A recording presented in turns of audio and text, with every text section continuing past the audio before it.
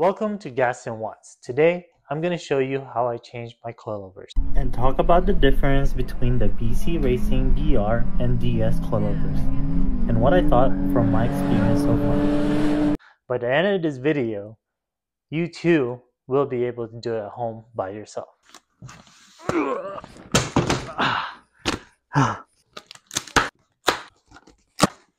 Christmas.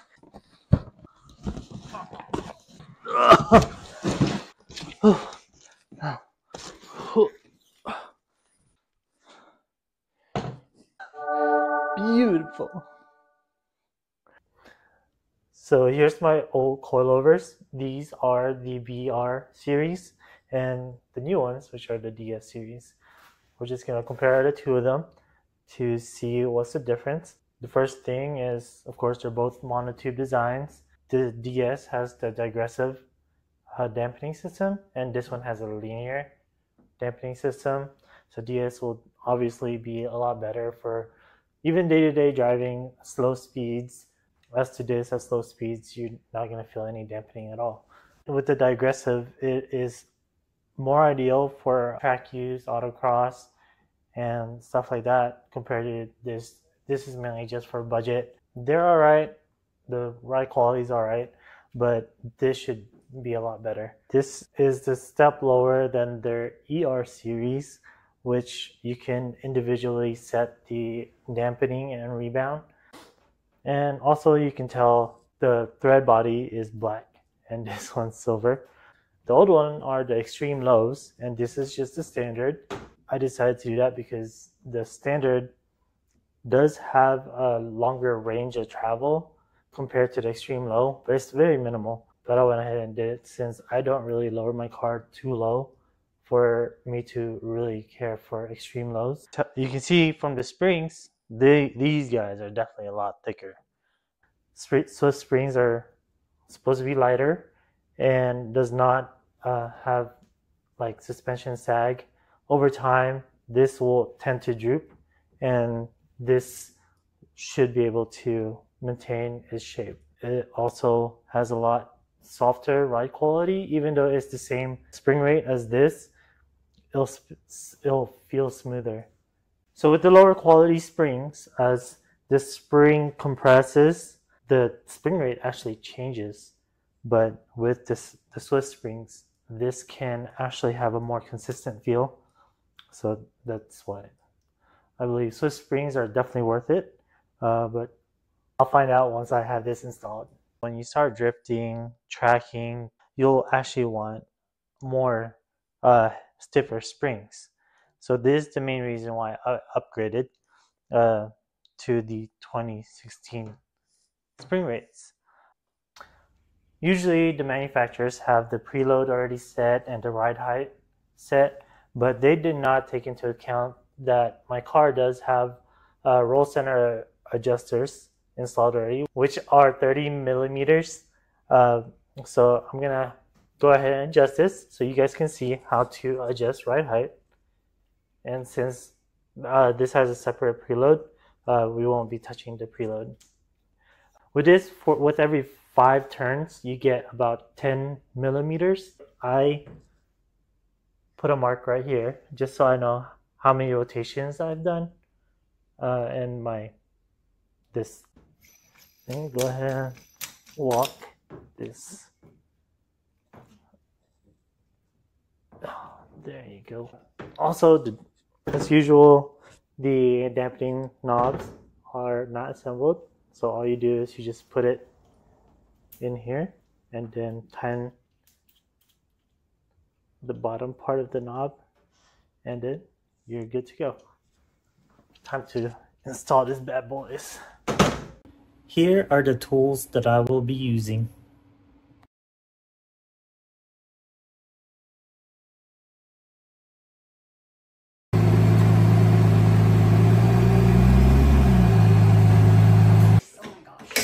It has the plate tracker. Yeah.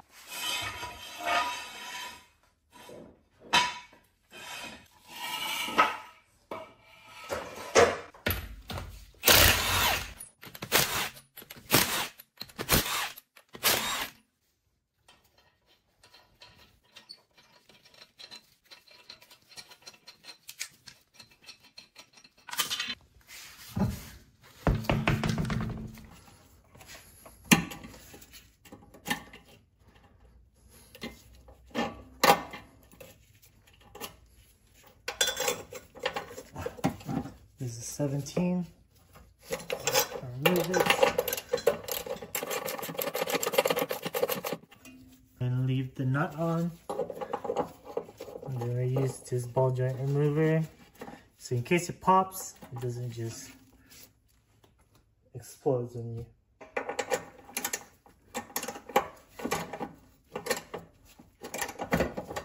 Nice.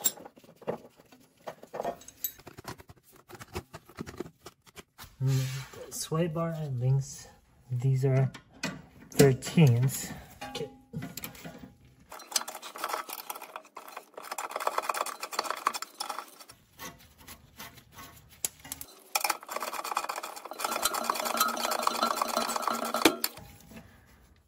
And move this out of the way.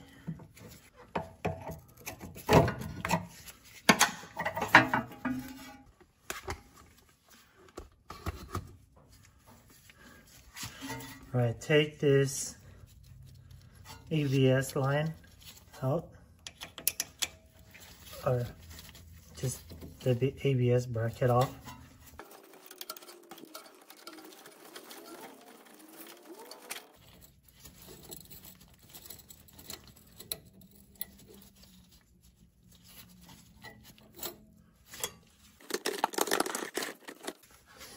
Alright, now it's time to remove this ball right here, which is 17, but the nut on the other side is a 19.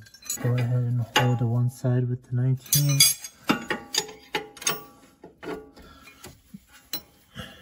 Get this.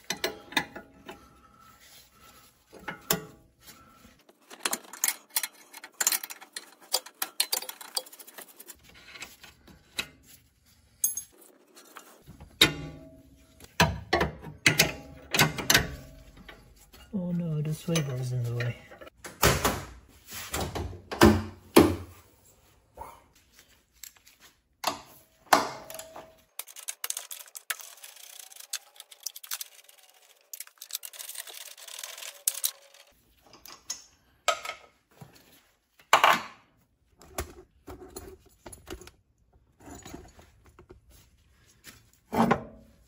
Hey.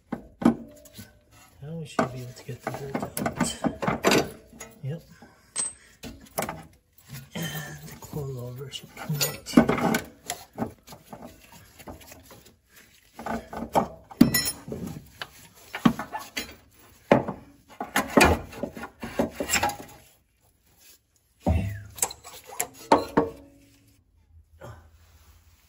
Alright, the old one's out. Now time to put the new one in.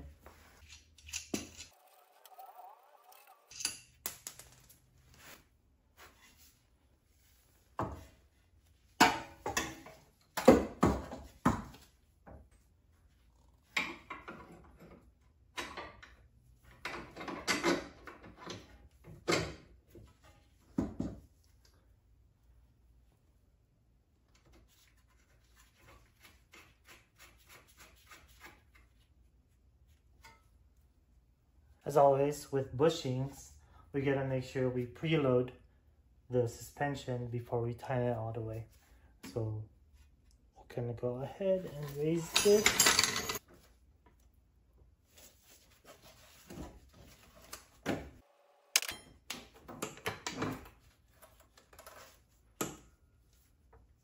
And go ahead and tighten the top.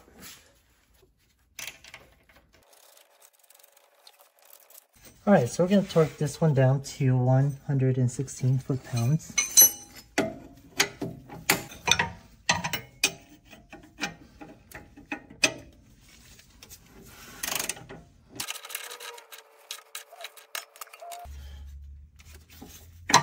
And torque this to 41 foot-pounds.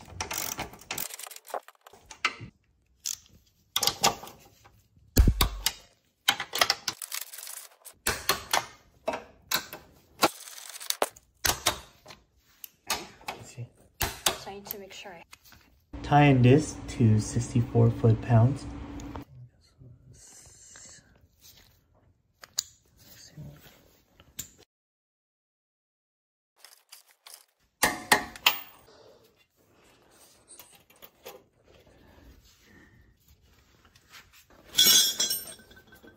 Go ahead and lock the cotter pin.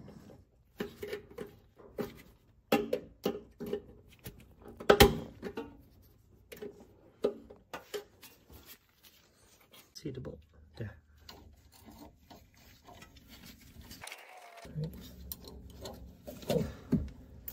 And put the ABS bracket behind it and bolt it down.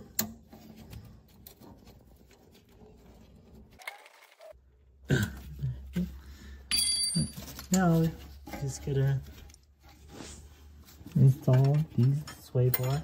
Put that, line it up.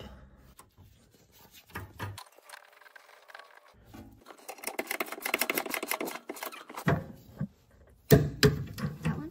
Yep.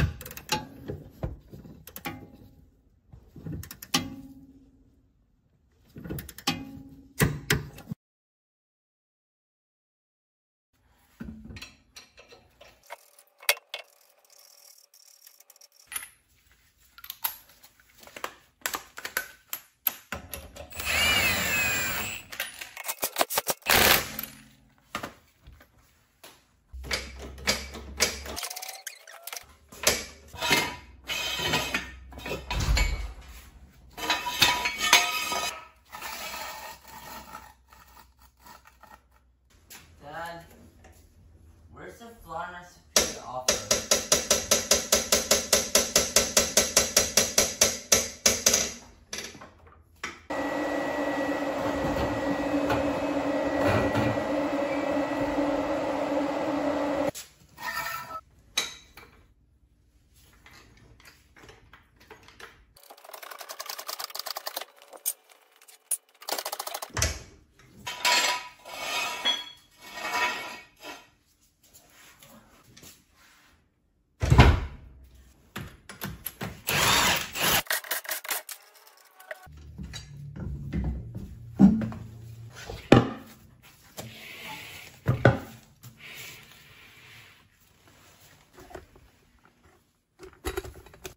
So for the rear, we're gonna be removing this sway bar end link, this lower shock bolt, and just the 3 nuts up top.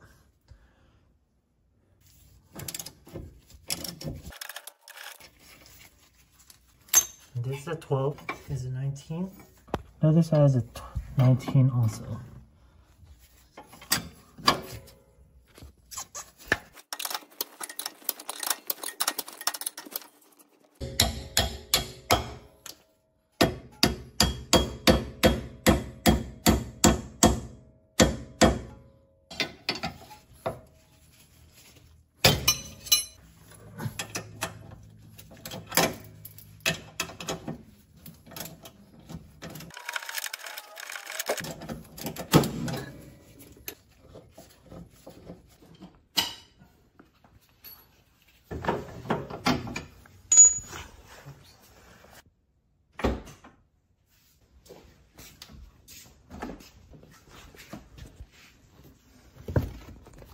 Remove the 3 14mm nuts.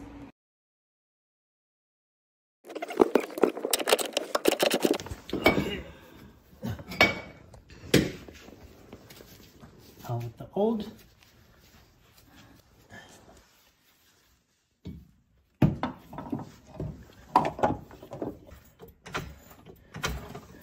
I am jacking up the lower control arm so the suspension would go up and I can access the threads on the top to tighten up the 14mm bolts. Now torque them down to 41 foot-pounds.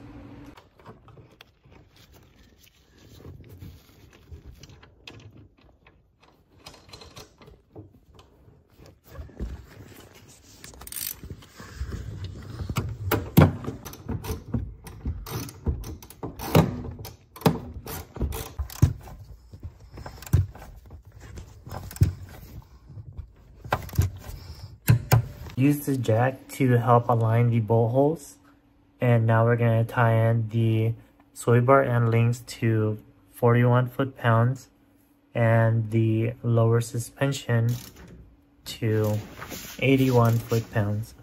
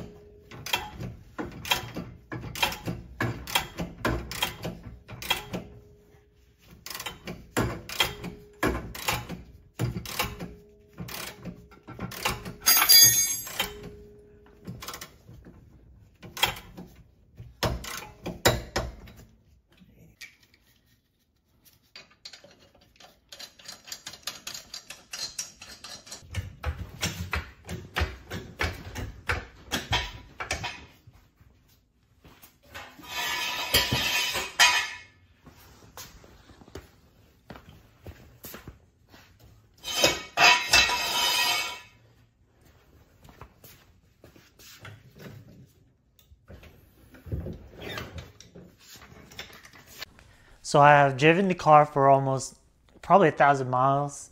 I've taken it to a track event already that's like a 3-hour drive, and then I've taken it to a drag event that's like a 3-hour drive. So far, I think the suspension is so much better than the BR series. It has the stiffer springs and upgraded to Swiss springs.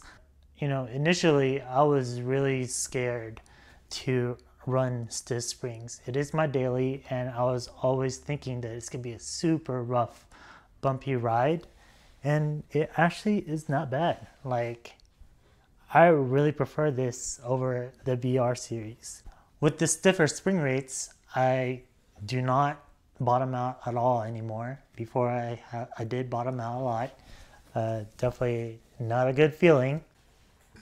On the day-to-day driving, it drives pretty smooth, even though, like I said, it's double the spring rates.